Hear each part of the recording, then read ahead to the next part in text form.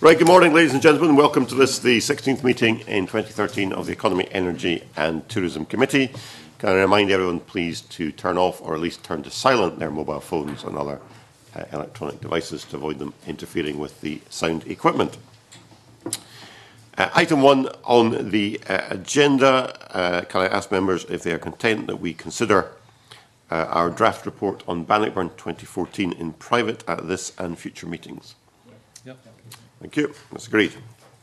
Item 2 on the agenda, we are taking evidence on Scottish Enterprise Annual Accounts 2011-12 and Spending Plans. And I'm delighted to welcome this morning Lena Wilson, Chief Executive of Scottish Enterprise, who's joined today by Iain Scott, Chief Financial Officer, and Julian Taylor, Executive Director, Strategy and Economics. Welcome to you all. I think before we go into questions, Lena, you've got an introductory statement you'd like to make. Yes, Convener, thank you very much. So, Convener, members and clerks, good morning, everyone. It's very nice to be back. It doesn't seem so long ago that we were here in front of you, so it's nice to be back again. When we were here in October, I shared with you our draft budget at the time, and I did make a commitment to you that in these challenging times we would work to make every penny of that budget count to be even more transformational for Scotland's economy. So, about the economic environment, despite some continuing challenges in the global economy, we are beginning to see some promising signs, and I think it's very important to focus on that. It's not all doom and gloom. We've seen 2 consecutive quarters of growth. We've seen an improving labour market, with latest figures out last week showing the biggest quarterly increase since 1992.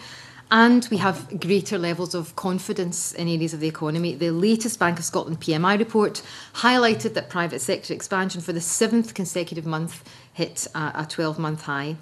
But we do also know that the world is changing and the global economy is definitely changing along with that. And for Scotland to remain competitive, we have to be even more ambitious, even more transformational in everything we do, and that means making even more tough choices. And over the past year, we've seen some very, very positive results from this relentless focus on growth that I've been talking to this committee about.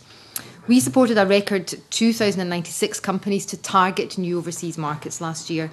That's an increase of 52% on the previous year, and I know that's something that the committee very much wanted to talk about last year. We've seen 229 high-value international projects expected to increase export sales by £818 million over the next 3 years. And Scotland has attracted more than £500 million of capital investment and other investment through inward investment in the past year. Our Scottish Investment Bank has helped secure £80 million of private sector funding for Scottish firms. That's about £2 to £1 for every pound that we invest in the public sector. And we continue to work with the very best Scottish companies to unlock their potential. Companies like Wolfson, Skyscanner and Enermec, who have all made the headlines in recent weeks for winning new business, exporting, innovating and expanding. So what about our business plan focus? Well, earlier this month we published our latest business plan to show how we intend to deliver even more, and it sets out how we will try to squeeze every drop of value for Scotland's economy from the investment that we make. It is about staying on course. It's about doing more of what we know is working, and we've got deep evidence to support that. But it is about continuing to try and do it better, to try and do it faster. It's about driving greater investment in innovation and capital projects to make us more competitive on the global stage. And that's why our priorities unashamedly remain the same: renewables, growth companies, innovation, international trade and investment, and the low-carbon economy. We'll also be placing much more emphasis on driving greater investment in innovation and capital projects to make Scotland much more competitive. These are all areas that we've prioritised because we know, because of the deep evidence that we have, that they will have the biggest return to the Scottish economy. I am confident that in this delivery plan, based on some of the strongest evidence and analysis that Scottish Enterprise has ever had, we can demonstrate how we continue to deliver and stay focused on the very best growth opportunities for the Scottish economy. Thank you very much. Thank you very much for that introduction. As you know, the committee is very interested in Scottish Enterprise's forward plans, how it will support economic growth. Particular focus of this session is scrutiny of your budget plans and your forward plan, how you use the resources you're being given by the Scottish Government to support your strategy. There's probably quite a broad range of issues I think we want to address. I know members want to ask about R&D and commercialisation.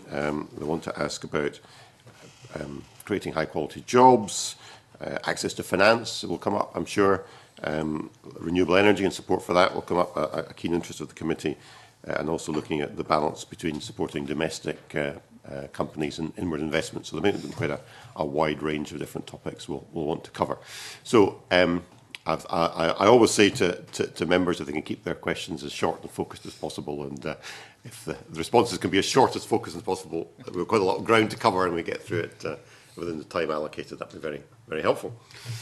Can I maybe start off with a question I put to Highlands Enterprise last week, and I'm sure you've probably looked at the session from then, in relation to the strategic forum.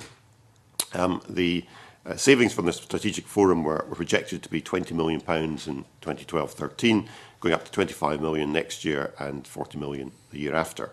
But in the spring budget revision, the savings for 12-13 were reduced to just £5 million. Now, Scottish Enterprise are a key player in the strategic forum. Can you explain why there's been that substantial cut in the projected savings through this new initiative? You can, Convener, and indeed I can, and then I'll perhaps pass to Iain for some more technical explanation. If you recall, and we discussed this last year, the Strategic Forum savings were savings that it was hoped would be effected throughout the public sector. The Strategic Forum partners, and there are 5 partners, the element of that for us was £5 million to be shared across. So in effect, the £5 million is the amount that is represented across Visit Scotland, Scottish Enterprise, Highlands Enterprise, Scottish Funding Council and Skills Development Scotland. And in effect, that's been top slice from our budgets, and we've already taken account of that. So outside the £5 million, it was expected that that would be found throughout the rest of the public sector. So Scottish Enterprise is actively playing its part, and we will deliver all of the savings that we've committed to do so. Do you want to add anything to that? If I can possibly add to that, the £5 million that was kind of mentioned at the previous committees was related to joint projects that we're doing with other strategic forum partners.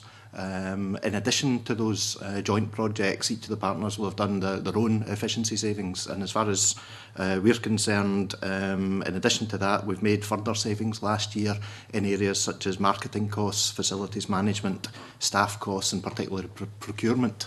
Those savings, we're still working out the exact figure on that, and that will be published later on in the year once the final accounts are prepared.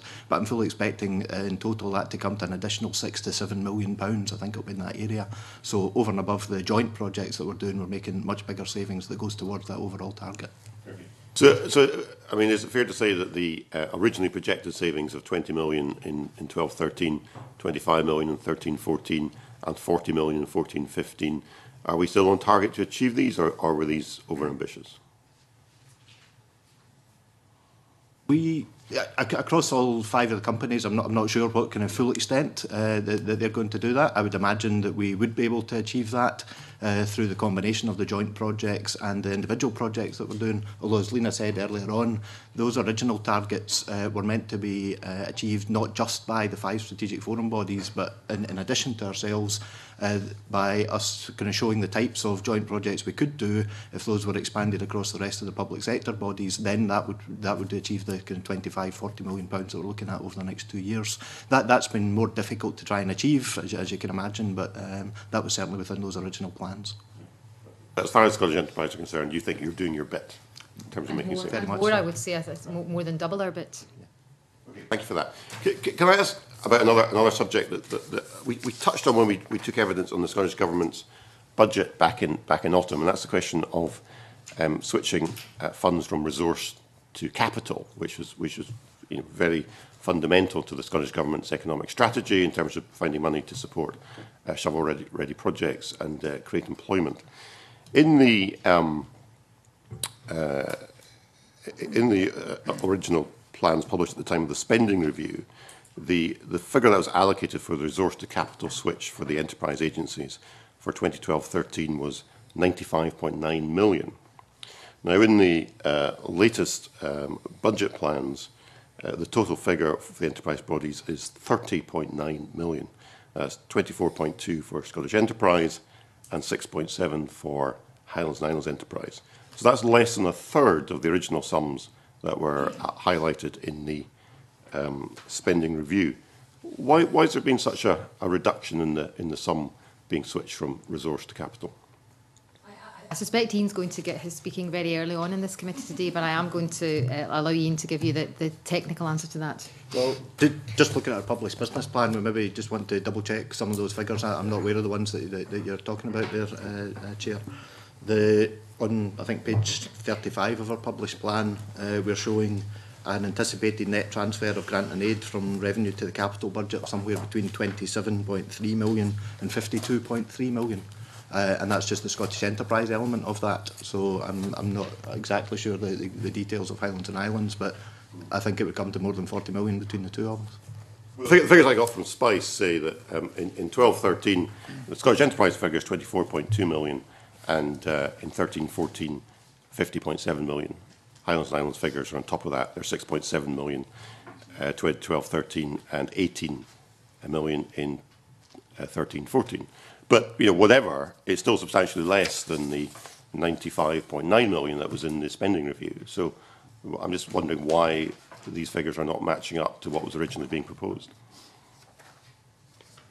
I would have to go away and look at that to get any exact answer on the movements on that. I do know since the spending review through to the published figures, we've increased the amount of additional income that we're getting in, and if that's capital income, then that's less of a transfer that needs to be made. We're still incurring that expenditure on capital expenditure, but if we're getting additional income coming in, I know we're doing that, I know Highlands and Islands are doing that, that may be offsetting the amount that needs to be transferred.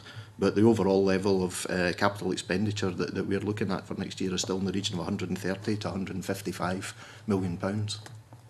Well, maybe if you could write to us with more detail on that, and if it's helpful, I can share with you afterwards, you know, the figures we've got from Spice about the allocation, because it does look like it's substantially less than was being originally proposed. Okay, which, I mean, given that, you know, this was a key part of the government's strategy to create jobs, I think it's quite an important point. I think it is an important point, Convener. I am just concerned that you don't have figures that match with our published figures, so I would like to clarify that. You can do that. Right. Okay, Dennis Robertson. Thank you, Convener, and good morning. I will keep my question very short and hopefully very simple. Through your submission, you talk quite a lot about the creation of high-quality jobs. What do you mean by high-quality jobs? Well, it's a very general. Well, good morning, Dennis. First of all, it's a very general definition. What we mean is that we want jobs in Scotland that are as sustainable as possible. So if we think about how we attracted inward investment through the 80s, for example, and into the 90s, maybe some of those jobs were easier to move away again. So in inward investment, a high-value job means a job 20% above the Scottish average and rich in R&D. So in inward investment, that's why we separate out total jobs and high-value jobs. When we talk about high-quality jobs, if you think about entry-level jobs at a call centre, for example, the way that Scotland has moved on in business services and call centre services is bilingual, trilingual, technical support. So adding value and moving up the value chain as much as possible in every industry, and to make sure that, you know, the supply chain from the entry-level jobs all the way through are employing our college leavers, our graduates. They tend to be better paid, they tend to be more sustainable. So we just want Scotland to be a high-quality location in every industry. So, I mean, basically, there is some focus on entry for graduates. Are you also looking at the equality agenda and trying to ensure that, especially females going into STEM subjects, for instance, and those jobs, there's a better balance? Because at the moment, obviously, the balance of especially young women going into those areas is fairly chronic, actually. It's not. You're absolutely right. It is fairly chronic, and it isn't just the first destination post college or university. It's actually getting our brightest and best generally. I think I've talked to the committee about this before, into the STEM subjects where there are job opportunities, and particularly young women. I was at the Scottish Funding Council board just 2 weeks ago talking about this exact point, working with them to think how we can attract. We've got women in engineering, women in technology. I speak regularly at those fora, and you know, I think I've also said before, if you're a young woman coming out in Scotland at the moment studying engineering or IT, the the companies are going to be crying out for you. We also see companies like Steel Engineering, for example, with their Tresta Academy. Their first young woman, I think she's about 18 or 19 now, first female welder. Well, that's a great role model, and I know she's been doing lots in colleges and schools as well, so we do quite a lot to encourage that. Julian, did you want to? So can I maybe just add to that two things. Every single project that we appraise and approve requires an equality impact assessment. So we really deeply try and understand all of the equality issues of all of the projects that we have in line with legislative requirements and a stronger promotional agenda. Secondly, all of the sectors that we work with our partners as part of the Team Scotland approach have under development and some implemented sector skills plans. Those also address equality issues. So there's quite a comprehensive approach to ensuring that the issue is tackled. Baseline figure for what you would consider a highly paid job? A highly paid job? Yeah. You got a baseline figure? I mean, you talk about highly paid or whatever. Is there a baseline figure for what you would consider someone in a highly paid sector? Well, in as I said, for a high value job, we would say 20% above the Scottish average would be a higher value job. Pay is dependent on sector, dependent on experience and skills. So we wouldn't go to that detail for a minimum baseline. But 20% above the Scottish average is what we would regard a higher value job. Yeah, okay, that's it. Thank you very much indeed. Thanks. That's good. Okay, thanks, Dennis. Right, I think we'll move on and talk about commercialisation of R&D, which I think is a subject some members are interested in. I'll bring in Marco Biaggi. Thank you, Convener, and good morning. In looking at the papers we had for today, there were a whole list of targets that were met or exceeded, but obviously, being a committee involved in scrutiny, we're interested in the one or two that haven't been met. One of them was the target of between 65 million and 75 million of additional business R&D investment from Scottish enterprise-assisted projects, which only resulted in an outturn of 56 million. Can you briefly explain why that target wasn't met? Good morning, Marco. Thank you for your question. This is a perennial issue in Scotland. We, in terms of OECD rankings, perform less well than our competitors in business expenditure in R&D, although our general expenditure, so we've got BERD and we've got GERD, general expenditure in R&D actually fares very well, so our universities. So the trick is really to get as much of that as that university R&D expenditure commercialised as possible into companies. And we've done a lot of work this year. I mean, the 58 million was a 6% increase on the previous year. And represents 10% of the total bird in Scotland. So although this is a difficult area, we are seeing traction and we are seeing an increase. Inward investment is very, very important here. The vast majority of our R&D in Scotland comes from our larger firms and in many cases from our inward investing firms. So it's very important to work with those firms and then through the supply chain get more investment in R&D. Funding for that becomes very important. So we've oriented a lot of our funding towards encouraging innovation, and we've seen a big uptake in that, and towards R&D. But although it is it's a figure I would like to see significantly increase, we have seen an increase in the previous year. So we are making some traction in what I think is a difficult environment. And all of our R&D expenditure, remember, is also match funded. It's normally about 50-50 in terms of the business. There is a really quite stark contrast in the Scottish economy between the levels of business expenditure and research and development and higher education expenditure and research and development. We've topped the OECD in one and we almost bottom it in the other. What are fundamentally the structural obstacles that you're trying to overcome here? I think, if companies, we can encourage companies to be more internationally oriented, then they tend to invest more in innovation R&D. They tend to invest more in graduates and they tend to invest more in leadership.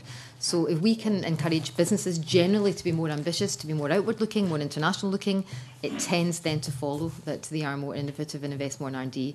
If we... domestic companies, yes, absolutely. And also domestic companies that become part of the supply chain for the large global firms, they tend to invest more in R&D also. I think that we still have some way to go in terms of our interface with businesses and our universities, and that's something else I was speaking to the Scottish Funding Council about making it as easy as possible.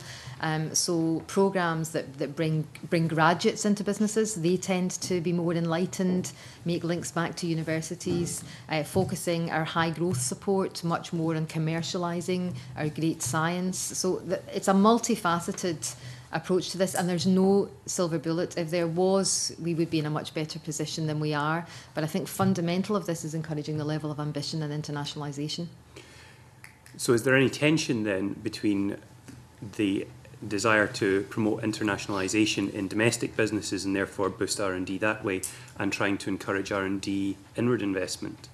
Not at all. In fact, it's a completely virtuous cycle, because if we can bring high-value inward investors into Scotland who invest a great deal in R&D, they will tend to demand the same from their supply chain and encourage their supply chain, and the quality of everything lifts up. And at the same time, if we can encourage more businesses to be more ambitious, to look to global markets, then the whole quality of being in a competitive global market is much higher than just being in your domestic market. So it's actually highly compatible, I would say.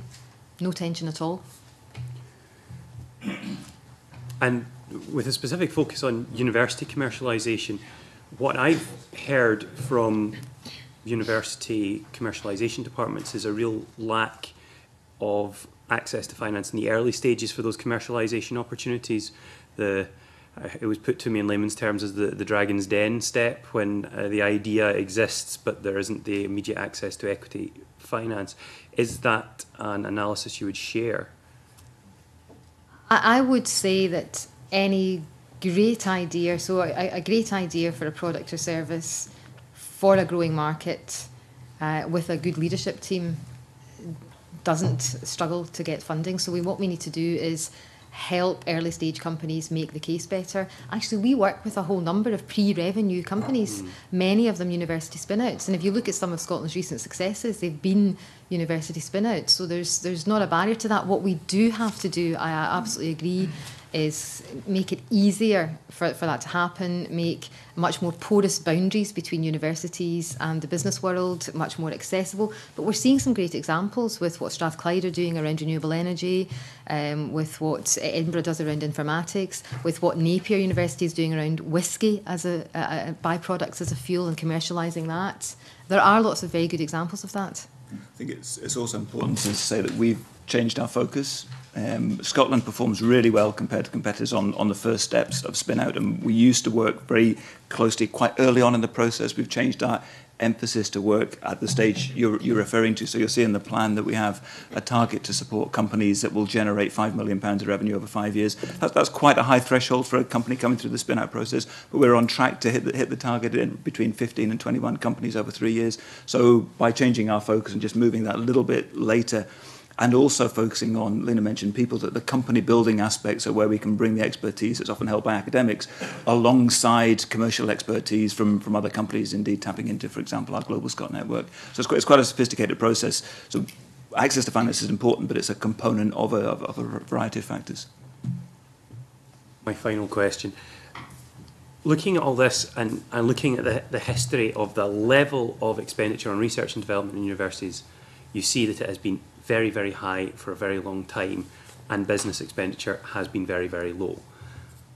How can that disjoint have continued?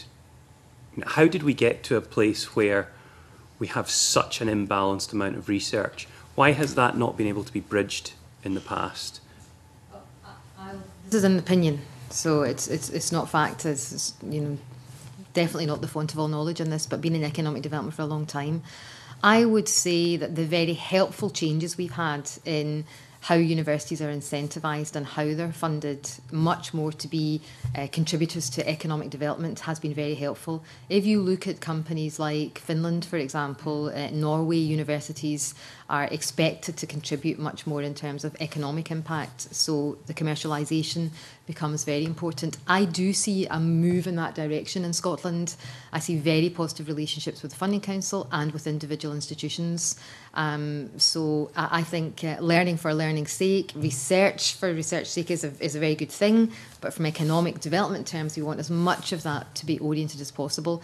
And I think incentivising funding in that direction is a very good thing, but I do see that changing. This is an issue of a great deal of interest to members. I've got 3 members who want to come in with follow-ups. Start with Chick Brodie.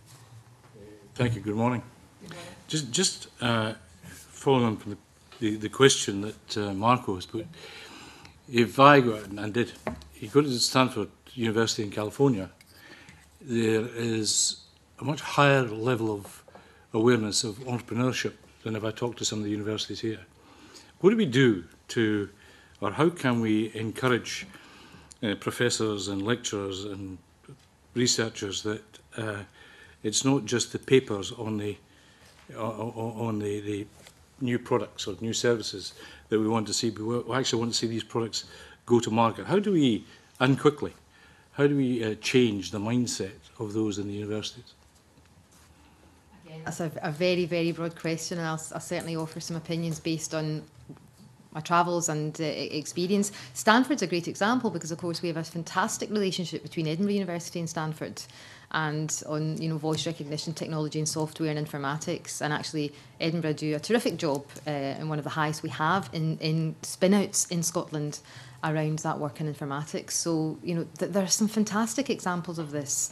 I think there's been a long-standing cultural issue. Maybe not so much of a problem with Scotland, but the US has definitely grasped that entrepreneurial culture, and society values entrepreneurs. Society values people who have tried and failed and tried again. I think it's changing in Scotland. So, for example, with universities, we have Scottish Institute for Enterprise, which is actively encouraging university students to set up businesses. We have, I gave some examples earlier, but lots of examples of academic spin-outs. So, that is changing, Chick. But, what I want is a culture in Scotland where people do try, and they keep trying, and we're international oriented and ambitious and positive, and we talk about the world with our young people at primary school. So all of that cultural shift, I think, would add to exactly the kind of culture that you're talking about. But I do see some very, very good signs of this occurring. Look, I don't. If you're changing the subject, I'll come back. I'll change the subject. Yeah, I'll come back to you. I'll let Dennis and then Mike in. Yeah, very quickly and very briefly. Do you use the Global Scot programme to support your R&D? Global Scot is absolutely invaluable, Dennis. It really is. It helps us in so many ways. One of the fundamental things that Global Scots do is just galvanise that ambition in terms of encouraging. We do master classes, but where we have Global Scots, particularly in technology, very senior technology positions in companies, whether it be in the energy sector, whether it be in microelectronics or whatever, we use them to pair them with Scottish companies, which does lead to that. I couldn't give you a figure, but it's definitely an area in which they play. We did have a very, very senior Global Scot as the president of National Semiconductors, for example, and he did a great deal for a whole number of Scottish technology companies. Mike McKenzie. Yeah, thank you, Convener. I read some interesting research recently that suggested that the length of time that the Japanese are prepared to consider an investment over was something like, on average, 7 times that in the UK, and that the Germans, on average, consider investment periods of 12 times that in the UK. I just wondered how much that kind of culture and the banking culture that goes along with that, that looks at or demands immediate returns, impacts on our ability, on the ability of our companies to consider research and development. And, do you feel that that's a factor? I think that's a very interesting observation. Again, we're big issue questions this morning, Convener. I mean, I certainly think Japan, which I do know very well, the German environment less so, definitely longer term cultures. But actually, that's why our business plan is so important, that we hold our nerve for the long term. That's why we're sticking with these priorities. And one of the challenges in running an organisation with in-year budget management and financial years that, just with 12 months, is that continuing that is an issue. I don't know, Julian, if there's any specific research that's been done on this in Scotland. No, but I think it's a fair point. So therefore, the challenge for us is to think, what could we do about that? And the leadership challenge of ensuring that companies have the ability to absorb, or the jargon is the absorptive capacity to bring on board new technology, new ideas, is something we would focus on. So helping individual leaders in companies think beyond the next quarter, the next year, and trying to, so you can do it at a company level. I think the other point to say is ensuring that innovation isn't just about technology. So we're constantly using our radar to think about the short term, the medium term, and the long term. But I think it's an issue that faces many economies, and the Japanese and the Germans probably. The German banking system, it's not just longer term; it's community based in its perspective. There are lots of cultural issues here, so there's no particular research to draw on to say it's a particularly Scottish issue. You can see the good examples from elsewhere, but I think as a development agency, we need to focus on the characteristics around leadership that can help any company think certainly beyond the next quarter. But short-termism is definitely an inhibitor to long-term growth. And I just wondered, just very briefly, it seems to me this is not so much about your internal culture, but about influencing the investment and the banking culture in Scotland and persuading them to take the longer view. Because my experience seems to suggest that lots of companies would be very willing to take a longer term approach with more significant investment in R&D, but they go to the bank manager and the bank manager says, no, I'm only interested in this year. Could I make a very short response to that, please? I think there's a bigger point here about the role of Scottish enterprise. Increasingly, our role hasn't just been about what we deliver. It's about being working in the widest possible partnership, influencing others, bringing all of our knowledge and information to bear, opening it up, not being precious about anything.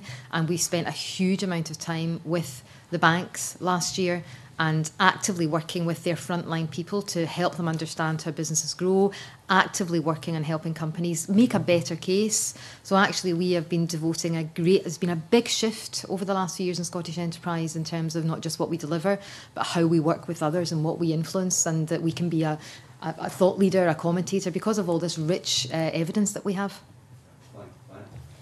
Just before we leave this issue of R&D and commercialisation of research, can I ask you about the intermediary technology institutes?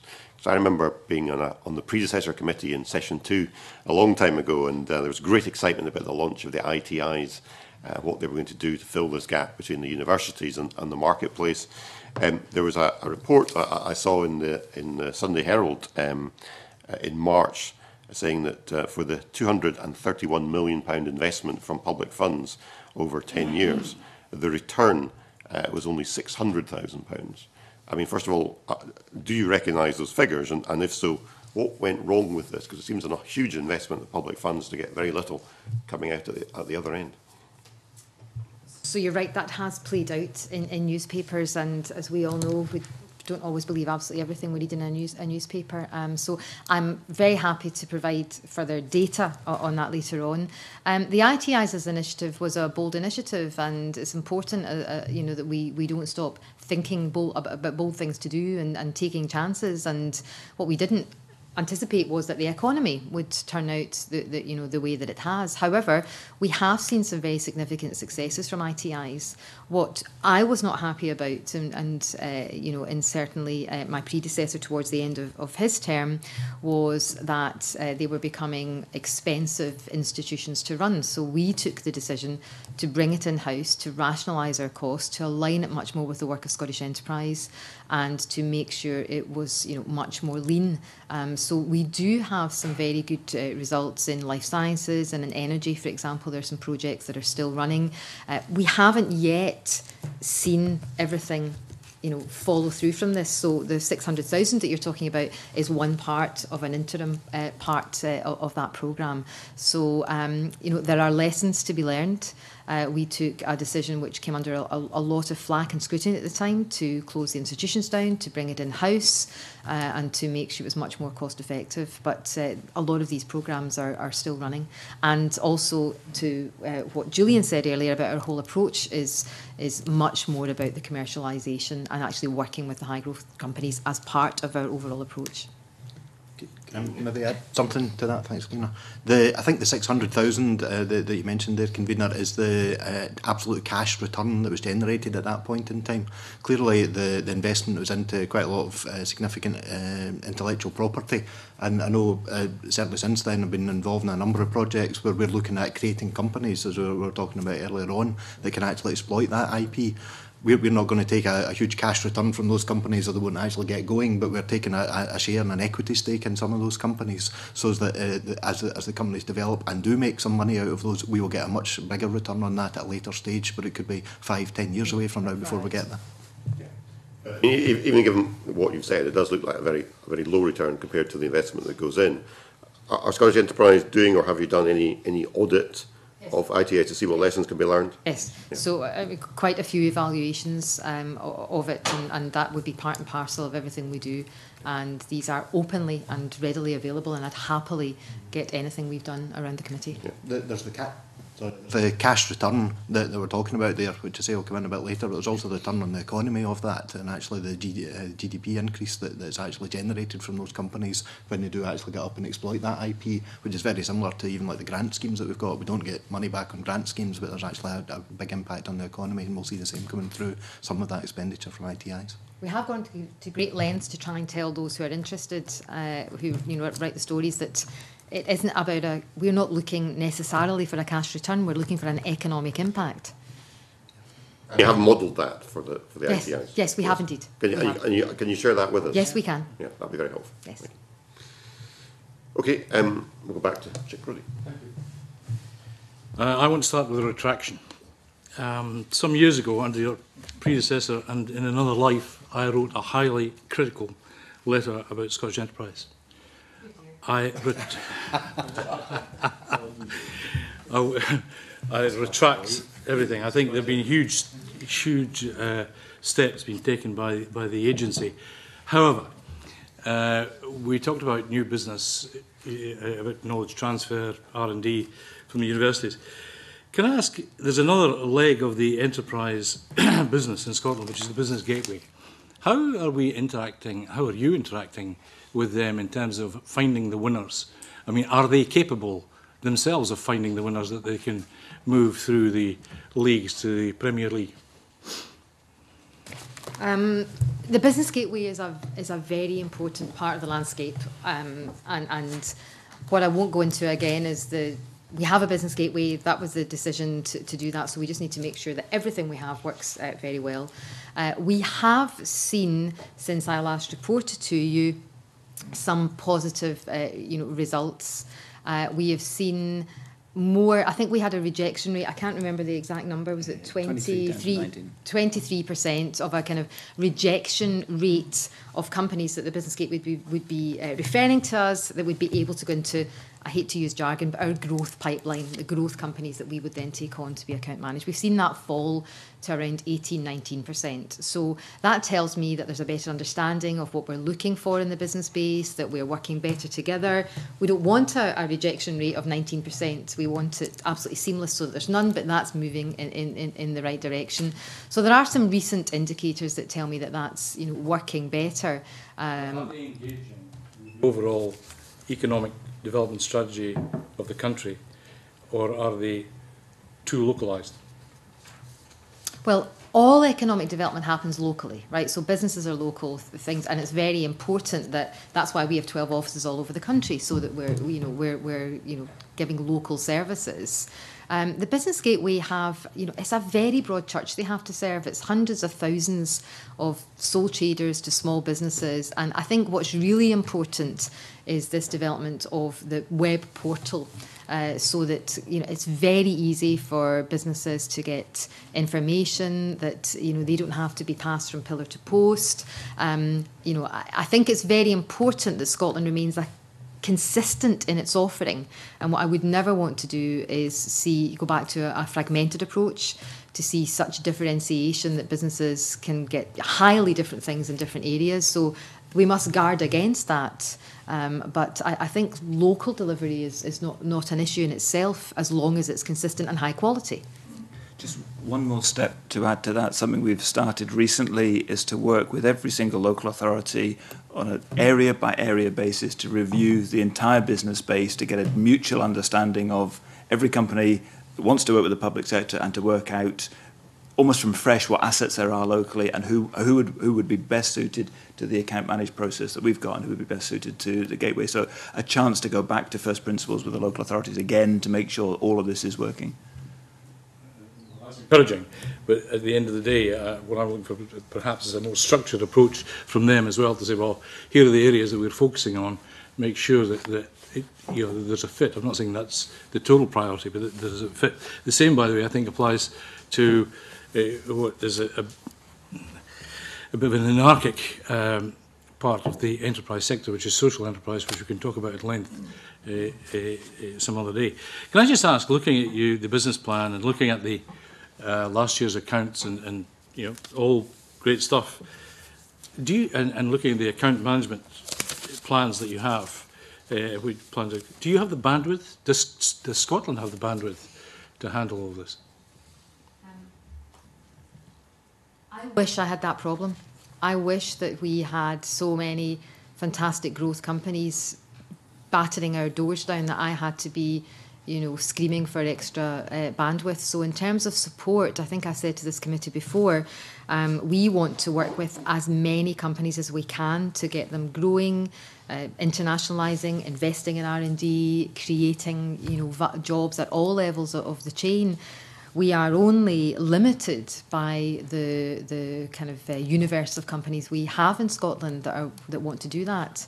So we said last year that we want to increase the amount of companies we account manage by 20%.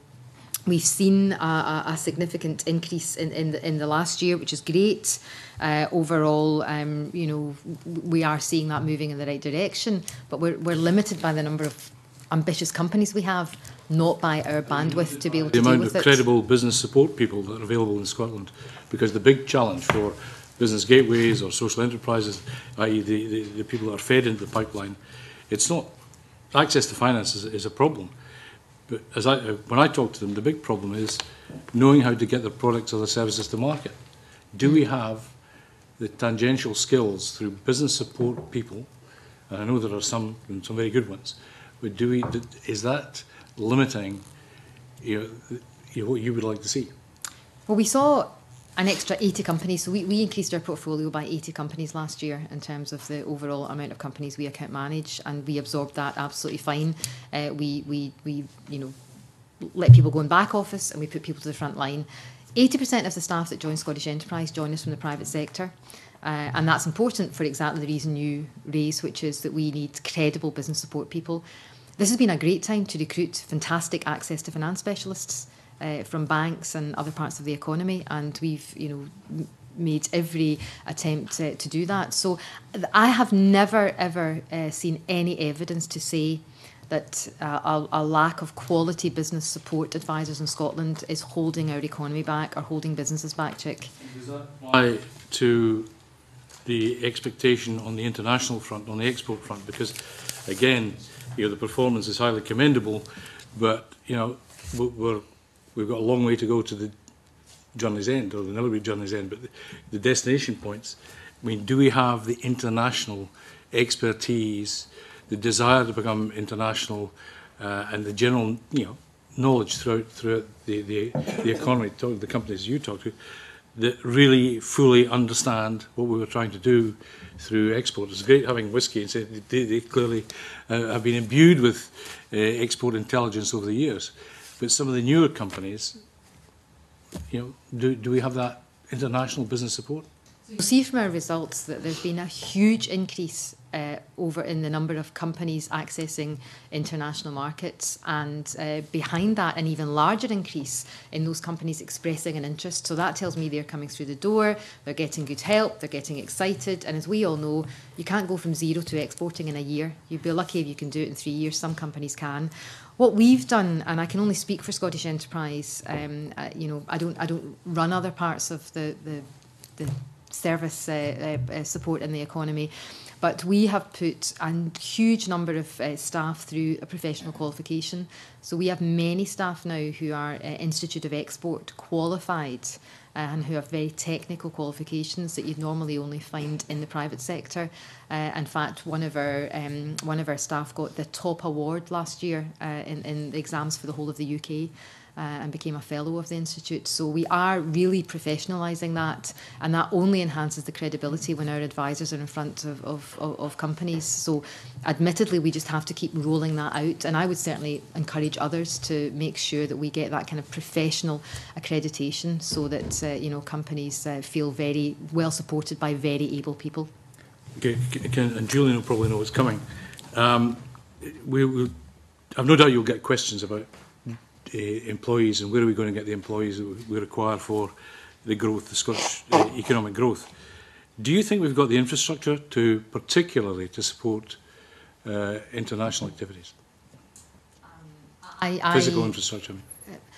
Scotland has good physical infrastructure.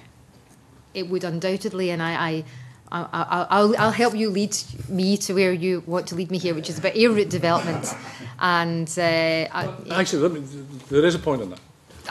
Westminster's going to have, they say, an air strategy, regarding airport strategy, in 3 years. We haven't had one. Should we have one? And should you lead one? And I won't go to leave Prestwick alone just now. I'll see you outside. Should we have a meaningful infrastructure strategy to support international, and particularly with reference to airports? We definitely need to make sure that all developments in infrastructure are aligned to our economic ambitions. So, for example, increasing exports by 50% by 2017 means that there are lots of ducks that have to be put in a row: professional advice, the companies we need to support, and infrastructure. And I am in absolutely no doubt that the availability of air routes has a direct positive effect on internationalisation, and if they're not there, then it can work against us. So we've seen it in the financial services sector, we've seen it in, very excited about the air routes opening up to Istanbul, for example. That's fantastic. We've got an oil and gas mission going to Turkey. I'm going with them in September. Turkey is a very interesting, vast market. So there's a prime example of Turkish Airlines route to Istanbul. Our mission can get on a plane in Edinburgh, get off in Istanbul and be in their market. So undoubtedly that is helpful. As to who should lead that, well, again, it goes back to the role of Scottish Enterprise. I don't run Transport Scotland. I'm not a port operator, an airport operator, but I absolutely think we need to step up to our role of influencing, leading, and Julian himself has played a very significant part in working with our partners in Visit Scotland, Transport Scotland, and others to make sure that we're doing everything we can. So maybe just to elaborate a little bit on that. Firstly, we've now got a strong sense of team amongst all of those Team Scotland players. Secondly, much greater clarity on our overall priorities. And to be honest, all of this is about execution. And the proof of the pudding for me was at the World Routes Conference earlier in the year, which is the dating process for airlines and airports. In Dubai, there was a stand which had Scotland written above it. And it was all of Scotland's airports and all of Scotland's partners working together to promote air connectivity. The only stand that represented a country. In fact, and competitors came up to members on the stand and said, well, that's fantastic, because you can say the whole of your government and its agencies and its airports are behind our overall priorities. So that's quite a powerful message. The Turkish Airlines route is a brilliant example of what that can be, not just in links to Turkey, but then onward connectivity into Asia. Now, we want many more direct routes, and we've got the ability to support and incentivise routes, but it's certainly a huge step in the right direction. Last small question, probably for Iain. The and I tried to trawl through your accounts. Last year you underspent by 900,000. How did that happen? happens because we have got our £300 million to spend, and we're trying to nail that right on the point of the 31st of March every year. And when you're dealing with accruals and expenditure coming in after the end of the year from companies, from what they've done, to try and actually nail that, as we sometimes call it, the jumbo jet on the postage stamp, is quite a difficult thing. So I thought that was a marvellous success that we got that to within that £900,000 last To year. be fair, it was only 0.4% of your annual spend. But Absolutely. in these days where budgets, we're trying to, with local authorities and what have you, make sure they spend what they have. Yes. Then, I do regard that as a success. My job as an accountable officer is not to go a penny over budget. That is an extremely serious offence. I think we've got the most sophisticated in-year management. We can flex everything that we can. With the way that the rules go now, my role is to turn in the most modest underspend practically possible. I'd like it to be a penny, but it doesn't work like that. And I think 0.4% when you run an organisation like we do is really testament to our very effective management and actually a very big success check. One of the crosswinds that trying to land that jumbo jet on the postage stamp is the relationship we have with others. We very rarely do we fund anything solely by ourselves. So if we're in a deal with a company and at the last minute the deal goes south, then that can lead to precisely. Sometimes it's just a week after the end of the financial year. That's still a result to me, but I must not go a penny over. Serious trouble for that. Okay, I've got two members who want to come in. Margaret McDougall and then David Torrance. Margaret first. Thank you and good morning, panel. It was really just on the discussion about exports and the international market. I attended a Chamber of Commerce event in Ayrshire last year, and the companies were saying that they find it very difficult to get information on how to export and how to get into the markets. And I just wonder if things have moved on and that, there is a sort of overarching umbrella website that they can contact, because they were saying they could go to this or they could go to that, or there wasn't one which was an overarching website. Has that improved any, so that it's easier for companies to get involved in the export market? Good morning, Margaret. We haven't met, so it's very nice to meet you. When was this event? It was last year. It was in Irvine. Okay, so about a year ago. Yeah, it might have been. So we've seen a big push with our Export Explorer programme, was Smart Exporter before that. So we've got advisors now going all over Scotland, actually speaking to companies that we don't account manage necessarily, but the bulk of companies. But any company coming on to the Scottish Enterprise website would then, through SDI, be able to get a link, straight to that. So I constantly reminded that we can never do enough communicating. I'm constantly reminded that it's a very confusing bureaucratic environment out there generally for businesses.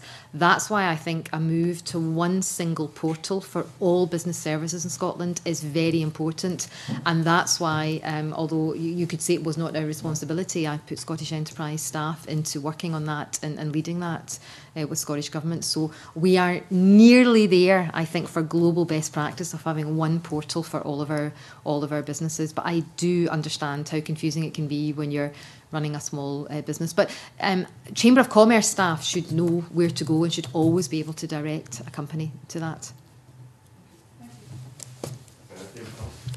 Good morning. Staying on the same theme as exports, there's been a lot of focus put on the Asian markets. How much focus has been put on Africa? Because they are experiencing the largest growth in many countries there compared to the rest of the world. Indeed. For that very reason, I put that big challenge to our team about a year and a half ago, and in November last year I was in Ghana. I had the privilege of working a lot in Africa with the World Bank, and knew that those markets were growing significantly. So West Africa, we're going to put an office in Ghana. We put someone out on what we call a pioneer programme. We've been running these pioneer programmes all over the world to look at new markets, where we put a member of staff out for 3 or 4 months, and their job is to assess whether or not we should be in that market. So we had a pioneer in Ghana and we had a pioneer in South Africa. The decision is that we shouldn't be in South Africa right now. It's much more important for us to be in West Africa on the back of our oil and gas opportunity. You can easily service Nigeria, a more difficult environment from Ghana. We're also looking at East Africa. We had an education mission out to Morocco last week. We are looking at other parts of North Africa, but huge opportunities in sub-Saharan Africa. So we'll have an office in Ghana as a starter, and we've got a pioneer in East Africa at the moment, in Kenya at the moment too. So Africa is very important.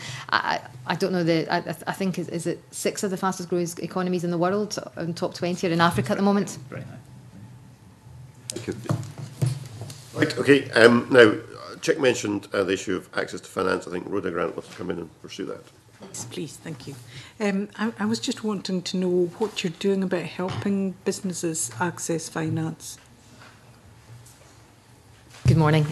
That's formed a very large part of our activity over the last year. So I think I mentioned earlier we've had this access to finance programme where we've got a finance readiness programme. So that means that we go into companies, help them make the case, because I think I said to this committee before, we were finding so many examples of companies where the answer was no, but then when we went in, helped them make the case a bit better, in quite a lot of cases, the answer turned out to be yes. So we've been doing a lot on finance readiness. We've employed people from the financial services community to come in and actually work as finance-ready specialists. And we've had hundreds of companies through that programme. I don't know, can't remember. Well, I actually can't recall the exact number, but hundreds of companies that we haven't worked with before through that. We've also worked very hard with the banks. So we've done a lot of work with Lloyds Banking Group, for example. We've done work with HSBC, with RBS, and actually working with their frontline staff to help them understand the challenges that business face, to help them understand how businesses grow. So it is still an issue. Companies are telling us that it's becoming more difficult again, and to access finance, that it's becoming more expensive when they come to renew their terms. So there are definitely issues out there, but we've put a great deal of effort into that in the last year. Just to follow up some of the evidence of the companies that we work directly with, those we have an account managed relationship with, in any 6-month period over the last couple of years, about 40% of them have sought funding, and well over 70% of them have been successful in securing the funding that they were looking for. So I think at the top end of the pyramid, if we're working with a company that's got clear growth potential, typically if they've been innovating and internationalising, then we can help them present a case which makes them successful in securing funding from the banks and others. So there is some positive news in what is a very challenging environment. We also have our own funds that Iain might want to say something about. Yep. Well, I was going to add to the financial readiness side. I think the number was about 460 companies that our Scottish Investment Bank, that runs the other funds, actually supported last year, with particularly intensive financial readiness support for 100 of those companies. And the results we've already seen from that is that 38 companies have received funding in a total of about £30.5 million. So we're really seeing the return on that coming back into the companies already. And some of those companies had previously been rejected by the banks. So that type of support that we're giving is very much fundamental to making sure that the proposals that they put forward are seen to be robust and are therefore accepted by the banks. What kind of things are you coming across when you're helping businesses who were turned down by their banks? You're going in, giving them advice. Is there a theme developing from that? What's happening to companies when they go on their own, or what are they not presenting properly? I think we're finding that they're not selling themselves well enough. So when you get into a bank, you're marketing, you're selling, you're trying to gain confidence in your ability to pull off your proposals. So just helping them tell their story a bit better, helping them bring much more clarity to the markets they're in. We've actually seen some technical financial skills that have been missing. If you think of smaller businesses where owner managers and small businesses, they're trying to do everything. They're trying to be the HR department, the finance department, and so actually bringing some technical skills in presenting their case better. Sometimes it's been some quite simple things through to the more complex technical. Now, if that leads us to then say there's a gap in the market or there's a particular skills offering that we then have to put in place, then we'll certainly do that. And if it leads us to even think that we have to upskill our own account managers more and look for more technical financial specialists in Scottish enterprise, we'll certainly do that. But I think in essence it's been about how they present themselves and how they present their case and how they sell confidence about themselves, because that's what financial institutions are looking for. They're looking to be confident in the person that they're lending to. But as Lena was saying, that needs to be backed up with robust financial information, which is obviously what I would say in this position. And that I was surprised when Kerry, the head of our new head of the Scottish Investment Bank, gave us that feedback when their executive team was looking at that recently. And we can bring in other support, as Lena says, to be able to help the companies actually deliver on that.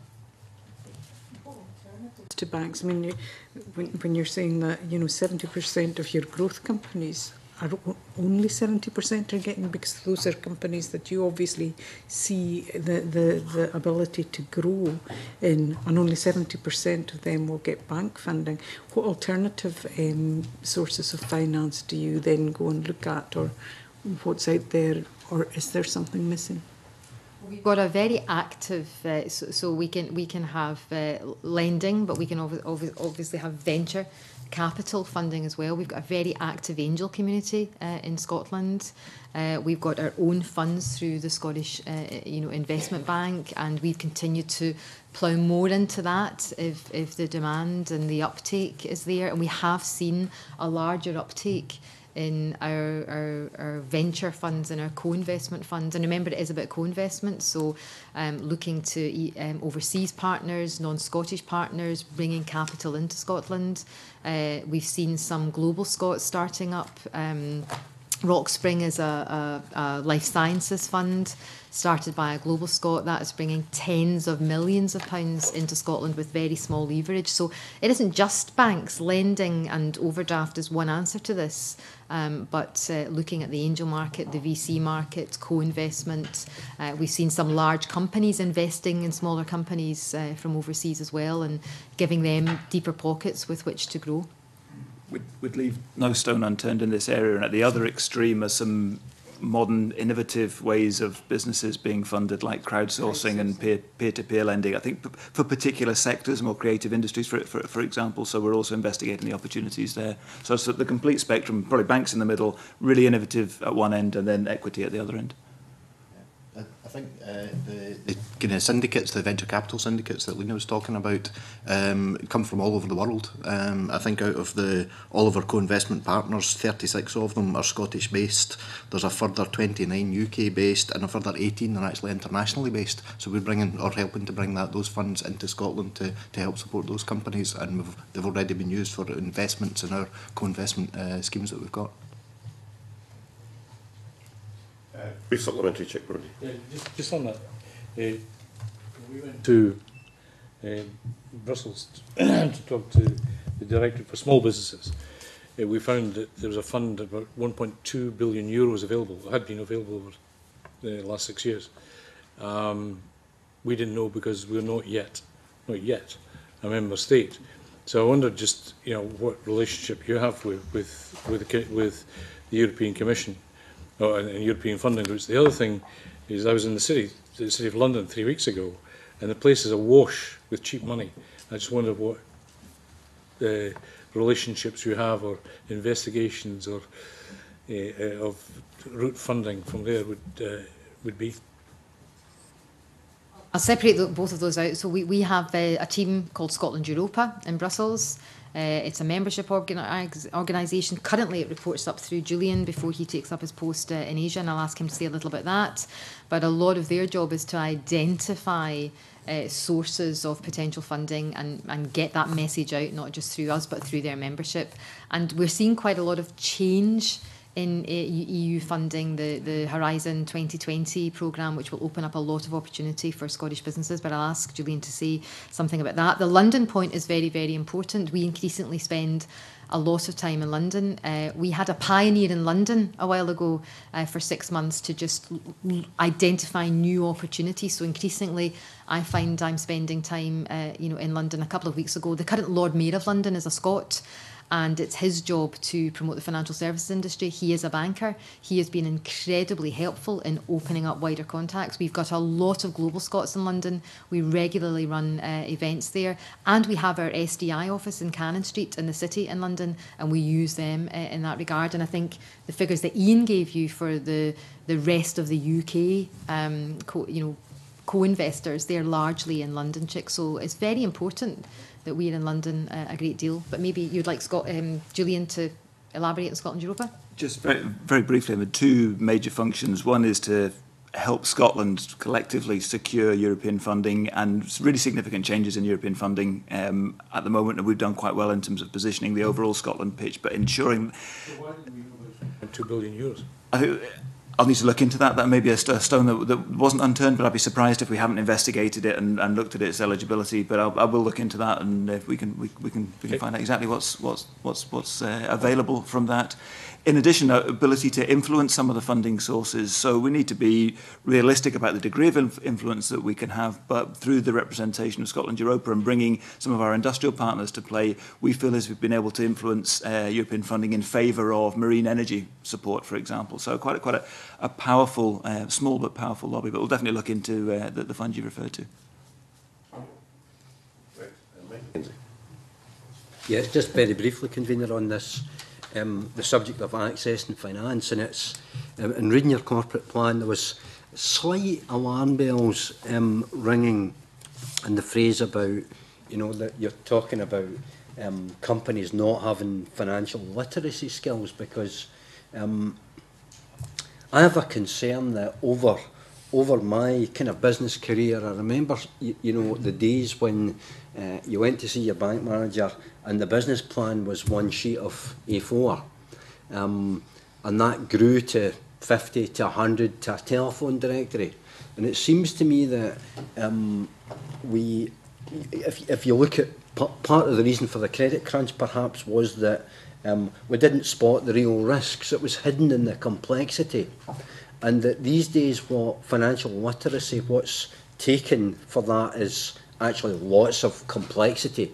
And the discussion earlier on about fostering entrepreneurship in Scotland is, and that I've met some very successful entrepreneurs over the years, and they seem to be aligned with Einstein when he said reduce everything to its simplest form. And do you worry that this trend to complexity under the guise of financial literacy is actually counterproductive? I haven't seen any evidence that would correlate complexity with falling standards in financial literacy. And as Iain said, it's only through really the work that we've been deeply doing in access to finance and with the finance ready specialists that we seem to have uncovered this issue. So it's really important that we did, and we will definitely do something about it. But I think, Mike, we need to understand it a bit more deeply. However, I would say that reducing burden, complexity and bureaucracy for businesses is absolutely, fundamental. And I meet a lot of businesses that say wading their way, through lots of stuff, whether it be their bank or someone else, is difficult and challenging. It's just that in speaking to a lot of businesses, it seems that the bank's response to post-credit crunch is to increasingly, when they're doing their due diligence, to ask for more and more and more information, much of which seems to be kind of red herring information that's not at all critical to the success of the project. Part of the work that we've been doing with the banks, and that I explained earlier, so I won't repeat it, but working with them, is to understand what critical information is actually required and ask the right questions of companies. I do have to say, though, that when times were very, very good, there are businesses who got supported that maybe shouldn't have got supported, and who maybe didn't have to prove as much as they do now. So a balance of making sure you're prudent, you're giving the right information, you do have a sound business plan is actually very important, but it's how you can do that in the least burdensome way possible. So I do agree with you. I've got a number of other questions, if it's appropriate for me to ask them now. Please. Certainly, yep. Hopefully not too large a number. Well, interestingly though, but that leads us perhaps neatly on to my next question, because I notice again, and this seems to be new in your corporate plan, a focus on construction as an industry with growth potential, and I would absolutely agree with you But the big limiting factor there, surely, is their ability to get finance at the moment for construction projects, both public sector and private sector. That's a very good point, and at our executive team we just discussed this very issue yesterday. I think we want to really step in and face up to the issue that we all find ourselves saying that, you know, the Scottish economy is doing really well if you take construction out of it. Well, that isn't good enough, because there are a lot of opportunities, a lot of great firms, a lot of people that work in construction. So finances is certainly an issue, and banks, you know, lending, you know, for property, you know, is certainly an issue. But we just saw an announcement for is it RBS doing the tourism?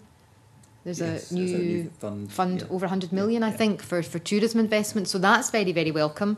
I think the opportunities in construction, and we work very closely with our industry advisory group on this, tremendous opportunities are around internationalisation, around more investment perhaps in R&D, around low carbon, better construction technologies, aligning more with the forest industries, looking at architecture and design as an internationalised service in Scotland. So I do think there is an opportunity to make a step change in how we look at this sector, how we support it, to be more innovative, invest more in our R&D, link it more with a low carbon agenda, new materials, and, you know, look at you know, the role of architecture and design in Scotland too. So I think there's more that we can do, and I think you know, if we saw more international projects, they would be more easily be funded than the traditional, where we've had a lot of exposure for the banks in Scotland.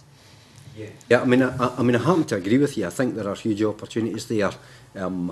I worry though just about the you know, and I think certainly in the slightly longer term, construction will perform. It's fallen off very much, so I think it will, you know, we'll see some quite sharp growth when the general economy picks up. Probably the final kind of area of questioning, that, because I've really got to say that, you know, I think you're doing a terrific job, but the area that of perhaps slight disappointment, I'm a wee bit puzzled by it, is the kind of failure to meet targets associated with renewables.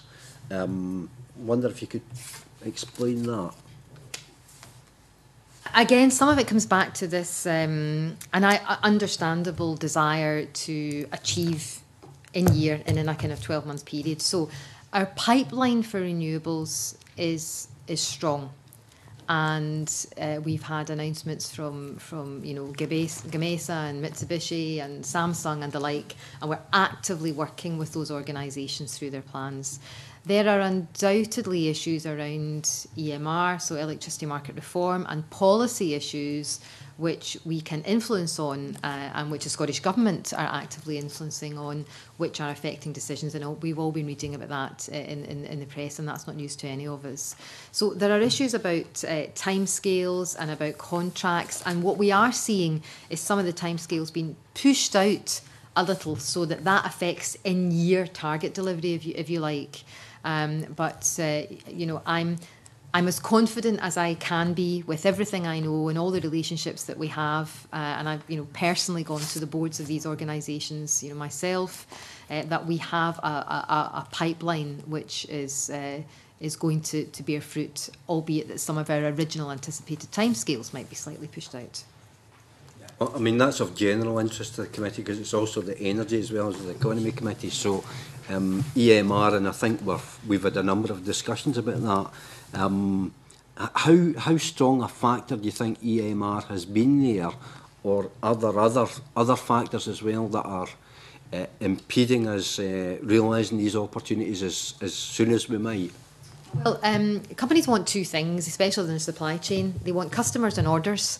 And they want a policy environment that is pro the very thing that they're trying to invest in. So to that extent, EMR is important. You know, is important to them, and you know, us working with them to make sure that they have a good order book, that you know, they've got customers, and then we come in on the back of that to make the infrastructure as easy as possible, the supply chain, the 600 companies we're working with as part of the supply chain, the renewable skills academies, the engineering, all of that. But what they need is a a policy environment and an order book. Really, that's the most important. That's the most important thing. I have more, but I'm equally... Well, I've got two members wanting to the supplementaries, and I'm yep. conscious of the time, and another member has not asked any questions yet. Yep. So I'll come back to you if there's time, Mike. Margaret McDougall. It's actually a supplementary on the CO2 when that discussion was happening. I noticed you have exceeded your targets on that, and I just wondered what interventions you were using so that, you know, perhaps others could do the same. We're very committed to that. So if you come into a Scottish Enterprise office, you're quite likely to see someone with a headset on, doing a Skype, or we've got a more sophisticated version of that all over the world. We had 12 people on one call, I believe, throughout Asia the other week, instead of actually going and visiting each other. So we've had a travel policy which encourages public transport. We've invested in technology to do this, and actively tried to lead this. We have Cycle to Work scheme at Scottish Enterprise, and very committed to doing that. Healthy working lives, encouraging people to walk more. I mean, a whole myriad of issues, but technology for dispersed offices has been very important to us.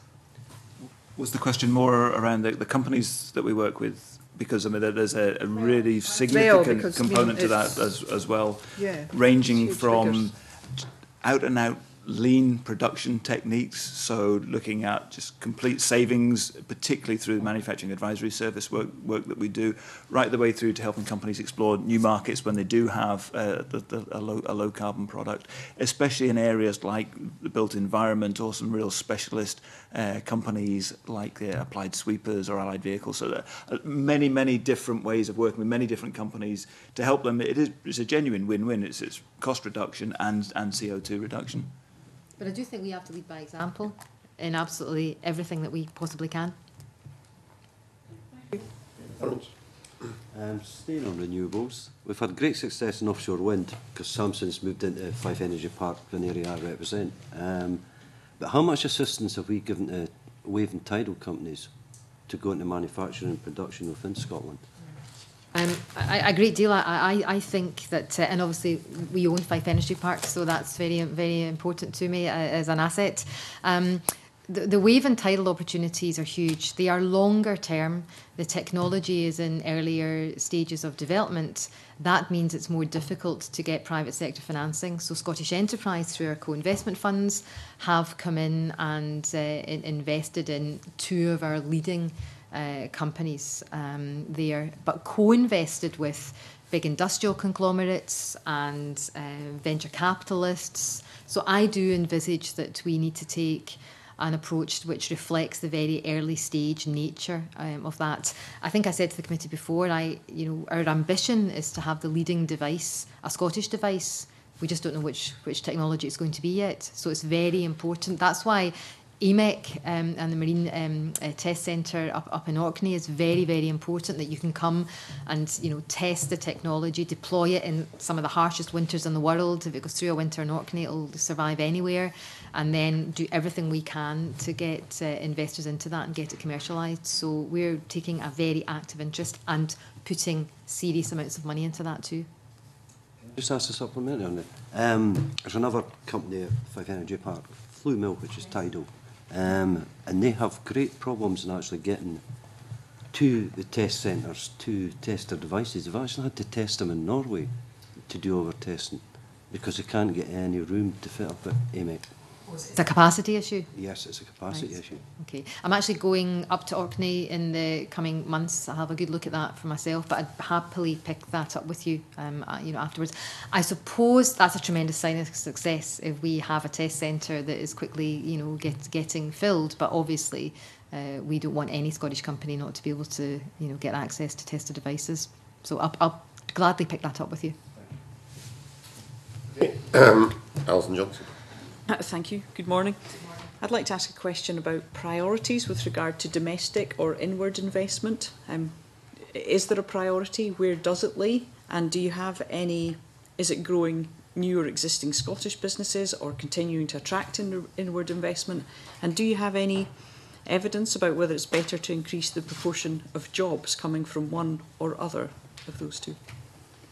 Questions there. I'll try and give you a general response if I haven't picked anything up, and I'm sure my colleagues will come in. Please do come back. The vast majority of our expenditure goes on Indigenous Scottish firms. The vast majority. I mean, 2/3, would I be? 80% of the account managed companies that we work with are Scottish, Scottish for companies. example. So that gives you a good sense and flavour. Yeah, but the myth out there is that all this money is going to foreign investors, and it has been that way for 20 years. That's not the case. Also, 80% of our foreign direct investment comes from companies here who reinvest. So I would make an argument that a lot of those companies become fantastic Scottish companies. In fact, we think of them as a Scottish company once they're here. And the amount of reinvestment that we get from companies that are very happy in Scotland and fight for other mobile projects is actually incredibly high. That's why Scotland has more or less topped the Jobs League for inward investment in the UK for the past few years. So I don't think there's any evidence to say that one type of job is better than another type of job. Is that job sustainable? Is it going to be here in the longer term? Is it, to go back to Dennis's point about high value jobs, they tend to be anchored more in the economy. They're much more difficult to take away. But inward investment is very important because of the supply chain. It then opens up opportunities for tens of Scottish companies in services and products to actually supply to those inward investors. So high quality inward investment is fundamental to Scotland. Also fundamental is growing our own. We need to grow Scottish companies who become big foreign investors elsewhere in the world because they're globalised companies. So both are vital and one is not better than the other. Do you apply any criteria to companies who are receiving regional support assistance grants, for example?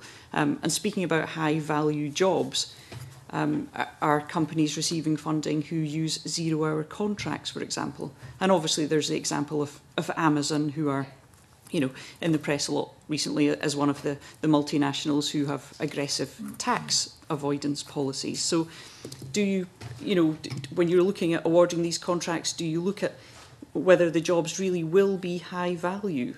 And do you look at the other criteria? So there are very robust criteria for RSA because it's a European scheme. So there are criteria in terms of, the criteria is normally based on a couple of things: the amount of investment the companies say they're going to make and the amount of jobs they're going to create. And the payments are normally made in milestones or trigger points, and they're retrospective. You have to show that you've done that before it's awarded. And there is normally a time-bound clause for a period after the awarding of the grant, in which if you reduce in that time, then the grant is clawed back. So just to answer your first question about, those are the criteria. And RSA is a European scheme.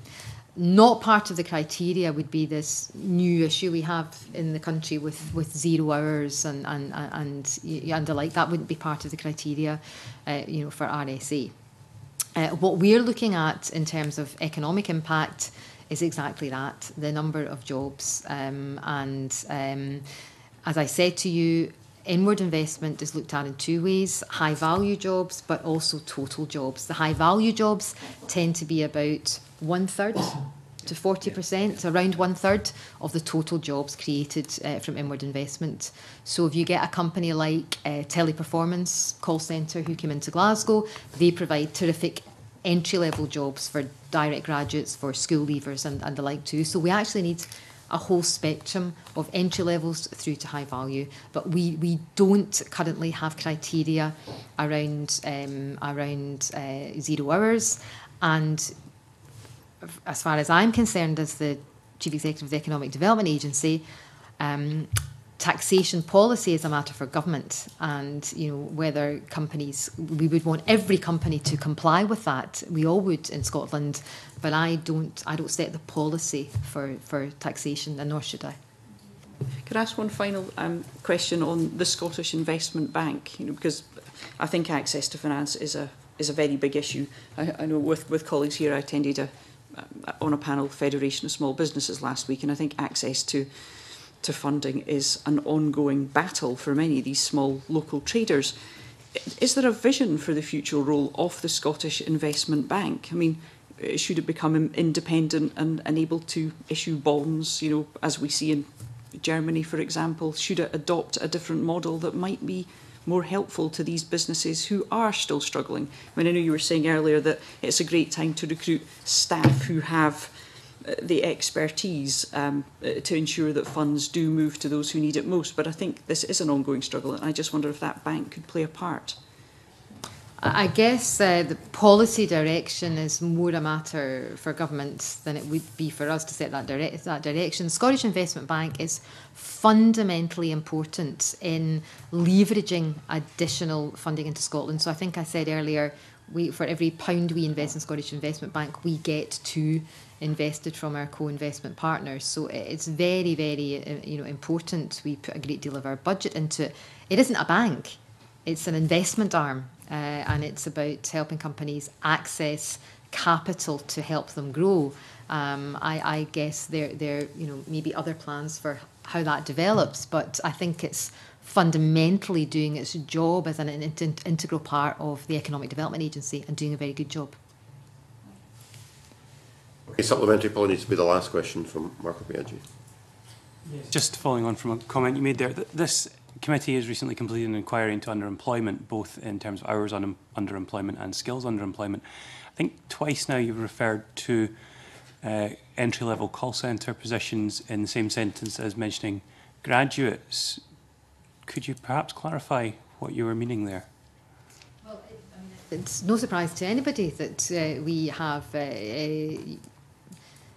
this issue of underemployment with graduates. We're going into graduates going into jobs that you might think that they've trained for higher level jobs, but we all know that that's happening. So it wasn't intentional. You know, it wasn't intentional to say that only graduates can go and work in call centres. We've got graduates that work in the renewables industry, that work in food and drink, but we've all got children and we've all got families, and we know that graduates are not all getting the jobs that we want them to get. Take that then as an expression of dissatisfaction with that, and I will let it rest. I'm stating a fact. We would all like our young people coming out of our colleges and universities to have a destination which is, helps their ambition, helps their careers, but we all have to start somewhere. I don't think my first job after I graduated was glamorous in any way, shape or form, but we've all got to start somewhere and we've all got to work up, so it's not a bad thing either. We've all got to go and work hard. Right, I've got two members who've caught my eye. If they ask minusculely short questions, I'll let them both in. Chick Brodie, then Margaret McDougall. Just looking at your last year accounts, Scottish Enterprise, between shares and loans, has accumulated a sum of £115 million. It's surprisingly one to another, to a local authority, which kind of surprises me. Given the conversation that we had before about bandwidth, how do you achieve governance, or your part in governance of these companies? What, subsidiaries generally, or investee companies? Yeah, investee companies. Yeah. In many ways. So often we're on the board. We have a monitoring team, and we do follow up, we do aftercare, as any financial organisation would, part of the monitoring and governance. So we would have a team that do that, Chick. I'm the accountable officer, so ultimately it all rests on my shoulders. So we want to make sure that that's done properly. Yeah, in all of these cases, we've co-invested alongside other partners, and we're taking, albeit the same stake or a smaller percentage stake from the co-investment partner. In terms of the governance of those companies, we are a very small part of it. We're probably taking somewhere between 5 and 10% maximum of these companies. 20%. We have over 20%. Yes, so accordingly, where there's a greater degree of investment, you might, for example, say that we've specifically nominated a non-executive to look after our interests on the board, and that would be relative to the exposure. I'm also very surprised that you lend £6 million to Edinburgh Council, but that's by the by. We can take that later. Okay, Margaret McDougall. We can explain that to you afterwards, and you maybe not be so surprised or disappointed. Thanks, and I will be very brief. And this is not meant as a criticism. You have the target figures. You have met or exceeded many of them. I just wonder, have they been set ambitious enough?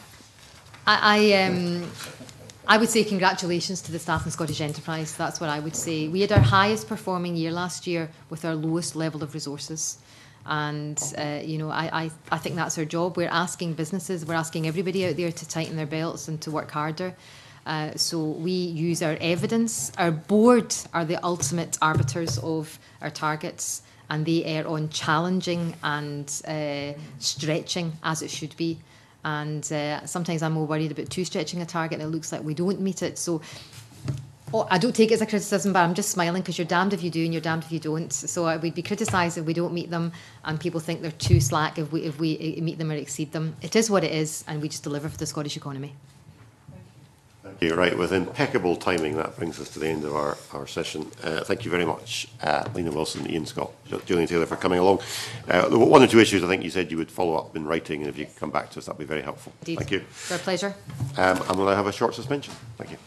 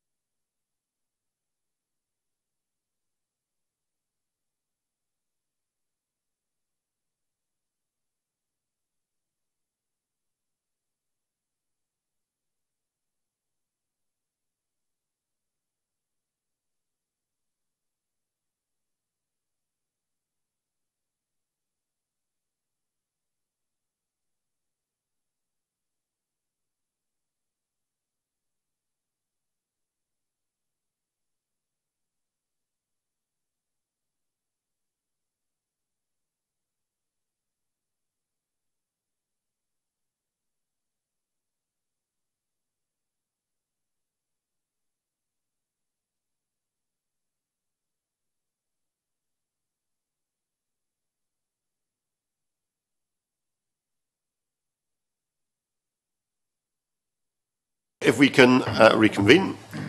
Item number 3 on the agenda, the committee undertook a number of fact-finding meetings on the Regulatory Reform Scotland Bill yesterday. We broke into 3 groups, and we supposed to get a report back from the 3 different groups on the key points that were discussed. I just remind members that these were meetings in private, and the participants participated on the basis that their contributions would be kept private, so names would not be revealed. So people can bear that in mind. I think the first group, I'll ask Alison Johnson if you would report back, Alison, on what your group found, just briefly. Yes, certainly. Dennis Robertson and I met with an officer who has experience of environmental health and trading standards, a great deal of experience. In fact, he was absolutely fascinating, and I think we could have had twice as long. I think the main points that came up was the inclusion of the economic duty in the bill. He didn't feel there was any point in it being there. He felt that it created a conflict with the responsibility of protecting public health and safety.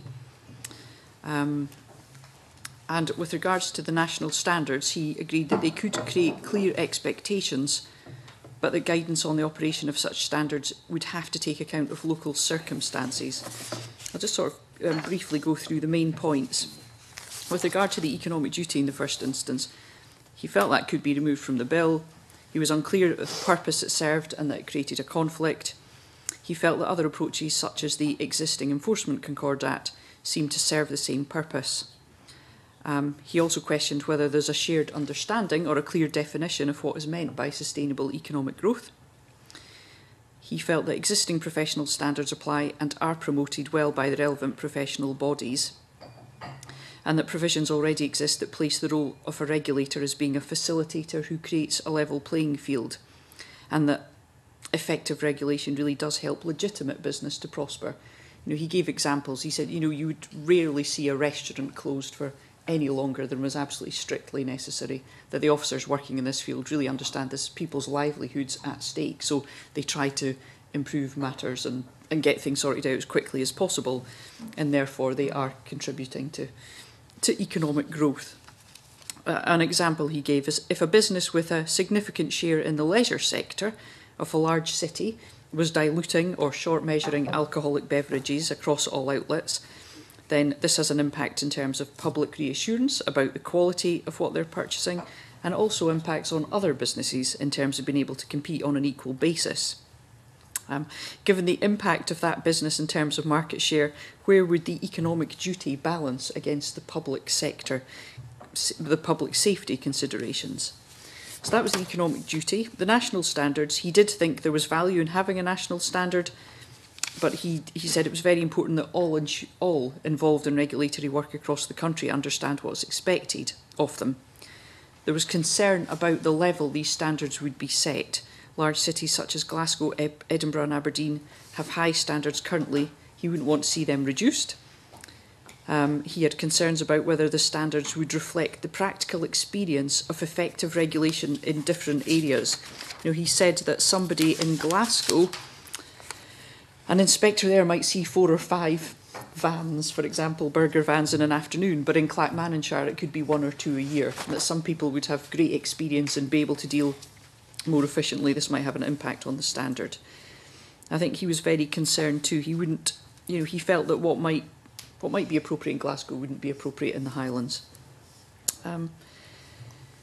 He also felt that he commented quite strongly on the need for a sort of holistic approach that combined food hygiene and health and safety inspections, and that happens in larger urban areas. He gave an example of where this doesn't happen. He told us of a quite harrowing incident where someone had ended up with his foot in a frying pan. A deep fat fryer, and it's just, if we take away food safety from general health and safety, someone in attempting to clean a kitchen oven hood apparently had found himself standing on top of an oven and had a dreadful accident, and it was just because he was trying to comply with one set of regulations and had failed to comply with the other. Yeah, he felt that environmental health officers in smaller areas would just naturally be able to have a more direct relationship with the businesses that they inspect, and they'd be able to more clearly demonstrate the benefits of compliance to those they were dealing with. And where enforcement action is required, they're more likely to have a good relationship with their local procurator fiscal, through which appropriate measures can be imposed. In a larger area, those relationships may be less likely to exist. But there's more scope to combine inspections for different parts of the licensing regime, and that could aid compliance and operation. And I think finally on the street trader licensing, he was surprised that this issue is seen as being of such importance, as it's a relatively small area of regulation. However, he did note that it's the area in which field environmental health officers are most involved. But I think the concerns being brought up in this committee, it might lead to shopping around to be inspected in areas which are viewed as having less stringent standards than others. He gave an example of a small local authority that has 4 or 5 environmental health officers, but it's an area that's geographically convenient as a winter base for people who operate travelling shows. At present, the major urban centres have inspection regimes which have higher standards and more officers dedicated to particular areas for inspection and compliance. And with these provisions, one small local authority would be potentially responsible for licensing 20% of traders in Scotland. So I think he felt as well that the appropriate resourcing is needed to deliver effective regulation, that the model of funding is based on a per capita head count, but it might need to be rebalanced to look at the burden of work, and he pointed to the fact that Edinburgh has a phenomenally high number of fast food, places and restaurants and so on. So I'm sure Dennis may well have some other points you'd like to raise, but we had an interesting meeting. It was helpful. Thank you. No. I think just the only thing is really to emphasise that there was some concern that there is potential for dilution of standards, and that's something he certainly wouldn't want to see. So it's about bringing maybe other authorities up to the level, say, of Glasgow, Edinburgh and Aberdeen, as was cited as areas of good practice. Okay. So I think that's fine. Right, thank you. Right, Margaret, I think you're going to report on your group. We met with 2 planning officers who were very knowledgeable in what they do. They, just on a summary, they felt that local authorities were too diverse to have a national standard applied to them, because obviously you've got, well, take Glasgow and Edinburgh, for example, lots of listed buildings in Edinburgh, and in Glasgow you've got more maybe industrial and dispersed problems, shall we say. But they were very clear that they have sustainable economic growth as their key objective. In relation to planning fees, there are many concerns about how satisfactory performance might be measured, given that it will likely focus on timescales rather than good partnership working and good decision making. And they did go on to say about how do you measure quality of planning decisions, and it just seemed that there was no clear way how you can measure that. The national standards, I think, just sort of mentioned that, but the local development plan for each local authority reflects the issues of the diversity, and concern was expressed that imposing national standards would mean local issues would not be tackled as effectively, and it would remove the local authority planners from the process and effectively deliver planning from the Scottish Government. So on economic duty, as I said, they acknowledged that planners recognise that that is their job to encourage economic regeneration and growth. But planners serve the local authority population, and these communities have to have a say in the process, and including that is not always palatable. And also that also can add to the time constraints within it, because if you set that time barrier on the planners, but they also have to consult with others, and they also have to rely on others like SNH to bring in information to them, and they don't always conform with timescales. Partnership working with other regulators is good, but their expertise is in heritage or environment and not economic growth, although they may be a high priority now given the national planning framework. So that's basically what they felt on that. On sustainable economic growth, yeah, they did raise several times about how you measure performance and how that would be reflected accurately. And, you know, will it be a tick box exercise, because the priority could be on meeting the timescales rather than the actual quality of the planning application and how it comes about, particularly around larger developments. And on on the planning fees, the sort of sanctions that have been mentioned, if the planning authority isn't performing and then their fees are reduced, if these fees aren't pooled because they don't go, they're not set to the planning authority, they go into the larger pool of the council, how would that improve the service that they're providing if the funds are reduced? And services provided in-house by local authorities are not consistent, because large local authorities will have perhaps ecology and heritage experts in-house, whereas smaller local authorities have to get consultants in to do that work, and that's all time as well. They weren't at all keen on the financial sanctions and felt that may result in local authorities targeting funding and priority on those areas, impacting on the agreed planning targets and not on providing a good overall service. Making good decisions is as important as efficiency, but the bill is too focused on efficiency. And I think I'm presuming you'll all get a copy of these notes that came from the meeting, so I don't want to go through all of it. But the view was that the planning fee section of the bill should be removed, as it is unlikely that it would be able to implement effectively given the diverse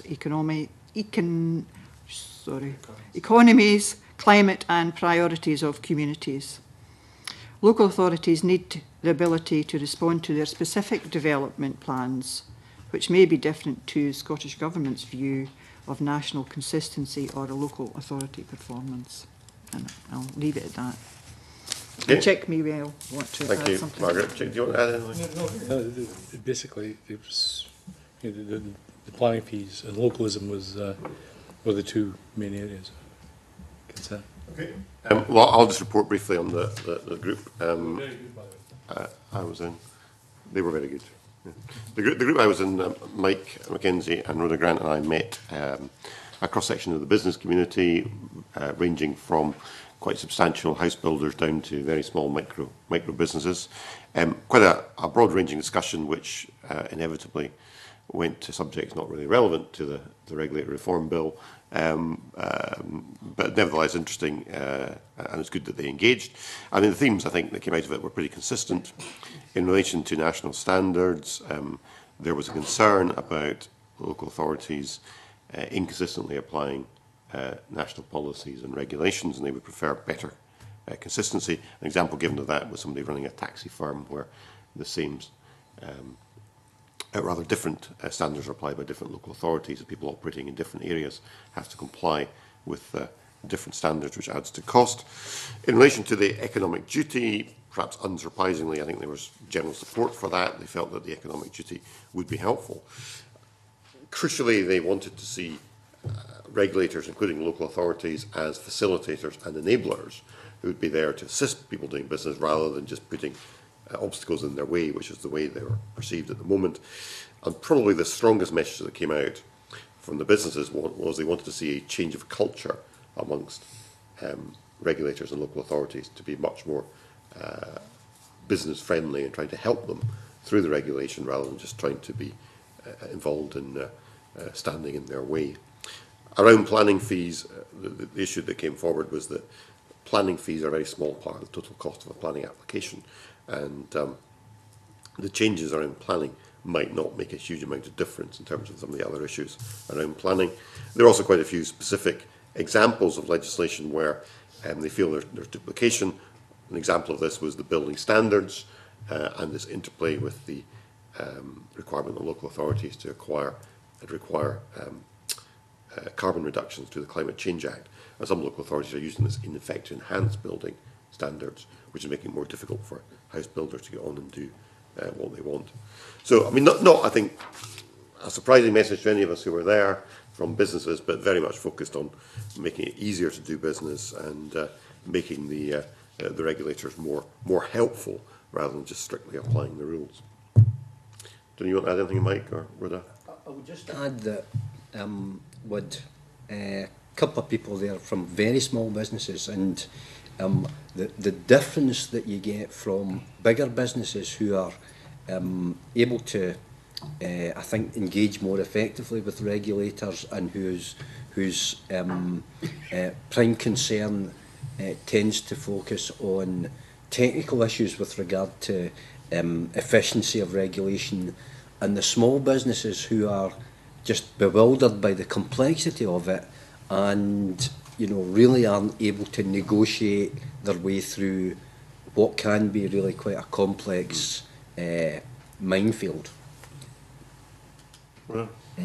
Yeah, and I think all of that, I think the other thing that kind of came through clearly was kind of legislation and regulation where it actually mattered. They talked about no legislation surrounding things like surface water and who was responsible for it, and yet talked about, you know, carbon reduction as being over legislated, where there was kind of different things doing the same thing, so you were almost different parts of the legislation were fighting against each other, and the same with just organisations that were I suppose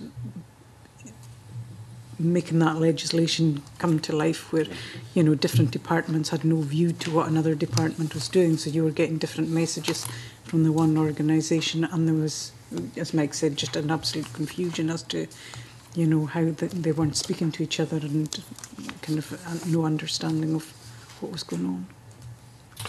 Okay, right. Well, what we'll do is we'll circulate around to everybody the notes from the various meetings, so that you can see what the other meetings had to say. And I think we can bear in mind all these issues when it comes to the formal witness sessions as we take forward scrutiny of the bill.